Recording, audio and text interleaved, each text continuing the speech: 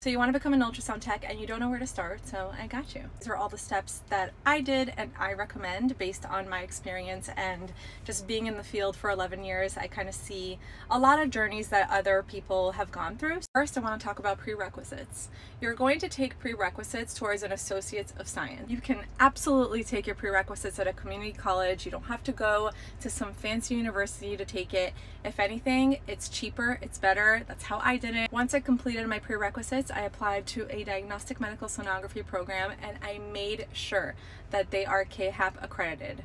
I know there's going to be a lot of mixed opinions about this. You can still go the other route and not go with a Kap accredited school, but you are going to take so many extra steps after that might just be really inconvenient and you might actually hate the process. Of course, if you have no choice and you have to go that route, you gotta do what you gotta do and you will make it work when you graduate. The program itself was about 2 years and it was including the clinical rotations. Now, a lot of you think that you just gotta go to school, graduate, and you can become a tech.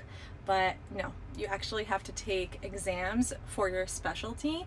And the beautiful thing about going to a Kap accredited school is that you can sit for a lot of your boards while you are in school. That's why I'm telling you, just find a Kap accredited school. School is not easy, but it's doable. I did it while having a baby at home. I always say you need one person to support you, to help you if it's with anything you might need. I would love to make more videos like this if there's anything specifically that you want me to talk about, so let me